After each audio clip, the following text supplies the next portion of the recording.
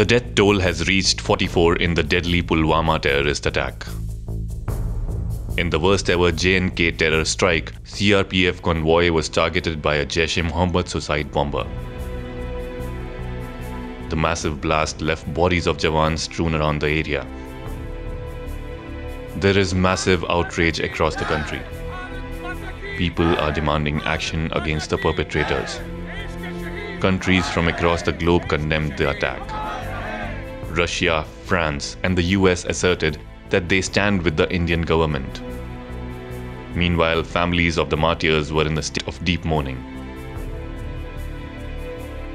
The Prime Minister also chaired the Cabinet Committee on Security meet in the wake of the attack. It was decided to withdraw the most favored nation status accorded to Pakistan. हमारे सुरक्षा बलों को पूर्ण स्वतंत्रता दे दी गई है.